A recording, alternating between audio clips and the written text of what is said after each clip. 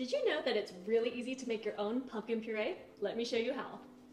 Whoa, that was definitely easy. Rinse the pumpkin to remove any dirt and debris. This is a 3-pound pie pumpkin or sugar pie. You don't want to cut through this really thick stem, so just turn it on its side and then just trim off the top. Now cut the pumpkin in half lengthwise. Just scoop out the seeds and any of the stringy flesh. Place the pumpkins on a sheet pan lined with either parchment paper or foil. Sprinkle the flesh with a little bit of salt. Place the pumpkins cut side down on the sheet pan. Now let's go roast them. Roast in a 400-degree oven until the flesh pierces easily with a knife. About 30 minutes depending on the size. The similar browning on the surface is going to add a ton of flavor. Now just use a large spoon to scoop out the flesh. Transfer it to your food processor. Now just puree until smooth. Super smooth and creamy. 1 3-pound pumpkin will yield about 1 cup of puree.